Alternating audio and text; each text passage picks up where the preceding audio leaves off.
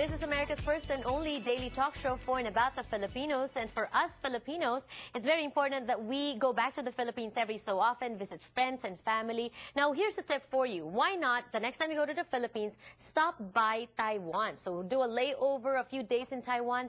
And guess what? Here on Kababayan LA, we're giving you a very affordable package.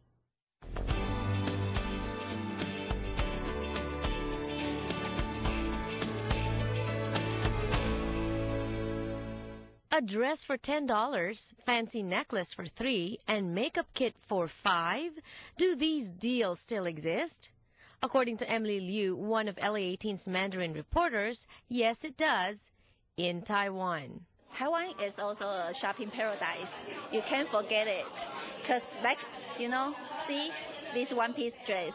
It's very beautiful and it's cheap.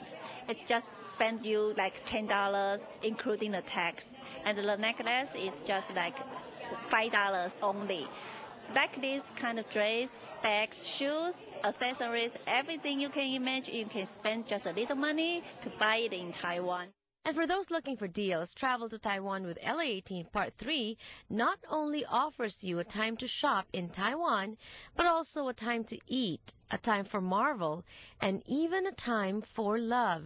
First of all, on the way home, why don't you stop over at Taiwan and buy something for your family and relatives to let them know you are doing good in U.S. and you buy some Taiwanese good food or good dress to your friends and relatives.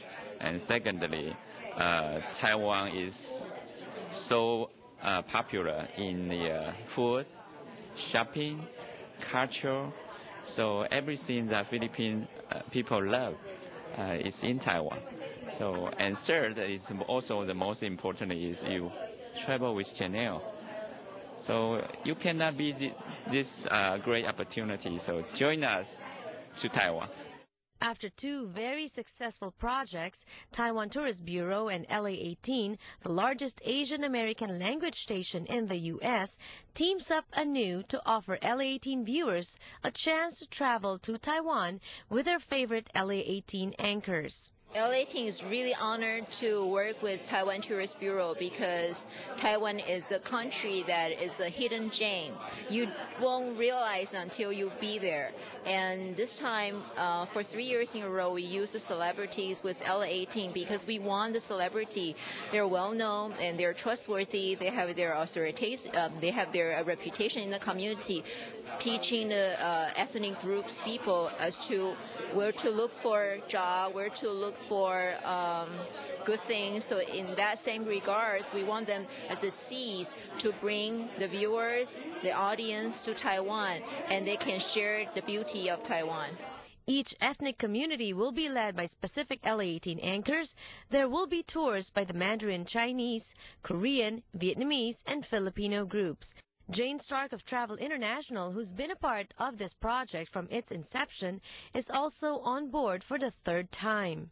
Favorite part work with LA18, they are the one and only. I'm very focused for Filipino community, and especially for Janelle. She is the one and only, Filipino Kababayan LA hosts the show in Southern California. So it's really big explosion to the Philippines and let Filipinos feel more connected, still even away from their motherland, but they still feel very connected with their heritage, with their home. For the second part, we did cover for the big major scene, the must-see in Taiwan. The third one, I want to make a more travel depth and to connect it to the township, which we like for Taiwan. It's really for reputation for the tea empire's place. So we cover for tea plantation. I introduced the traditional way how they enjoy the tea supposed to be. It's just not like you go to the coffee shop, drink a coffee, but in Chinese they have a very traditional way how to drink the tea. You have to travel with me. I show you how. It's really fun, and also I set up for the private culinary tour. We want people to learn some culture mix. So next time, future, when they join the party, they can show off their skill, culinary skill. Hey, this is Chinese food I learned from Taiwan. I bring something back. Memory will never fade. The Filipino group is leaving on April 1st.